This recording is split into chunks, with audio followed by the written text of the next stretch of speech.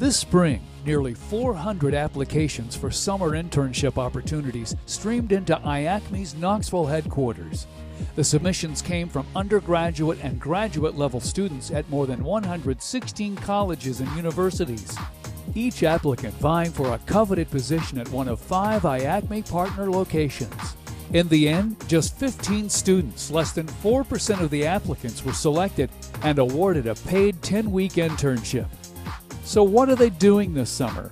I'm developing a system to measure the linear density of carbon fiber, and I'm doing so by exciting the fiber with an air pulse. We're working on doing some pre-preg carbon layup, so that's carbon fiber that already has resin impregnated in it, and we are making parts of an airplane wing. I'm working here at ORNL to develop a better process to recycle carbon fiber composites. Right now I'm working with a professor to basically develop an additive to a composite material that would be able to improve the manufacturing process. Most of my thesis study has been with polyurethane foams, so we're replacing the petroleum-based polyol and incorporating a bio-based polyol and increasing the bio-based content of the foams. The main focus of the work I've been doing with the team has been mechanical testing of carbon fiber tows, the cured samples of the fiber.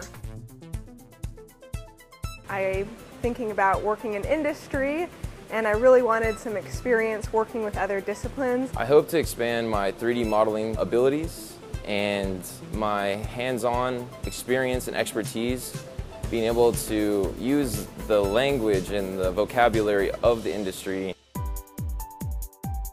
We're doing stuff that people haven't ever done before here, so trying to actually figuring this out and have it actually work is super exciting. You learn it better kind of diving into the problem and really seeing how it works and how you build the system to evaluate it and how you process the data. Being a PhD student, I'm absolutely a fan of academia, but I understand that it's important to have some hands-on experience to complement what you learn in the classroom. The hands-on aspect of this internship has given me an amazing opportunity to experience real-world applications for composites. You get a real understanding of what you're working with. It's hard to go up to the higher theoretical aspects when you really don't know if it's possible to produce what you're thinking of.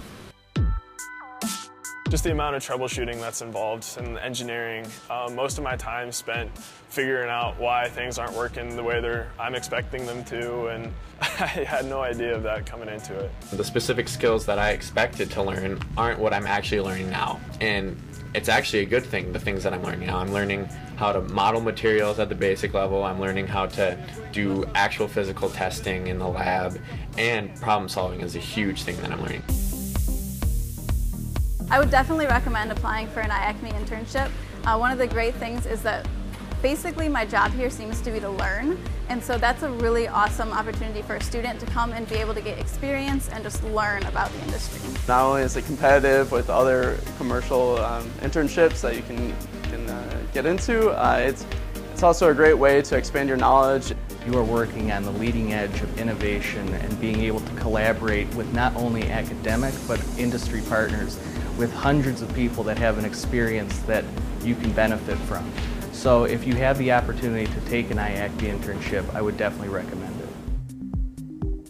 This experience has really gotten me thinking about a career in the field in the future. I had no inclination to go into composites, but after working here, I'm at least interested and willing to learn more. My original idea for after graduation was to work somewhere in vehicles for sure, and mainly focusing on engines. But now that I've actually touched this composite aspect of vehicles, maybe there's a career path that way for me because it's interested me very much so far.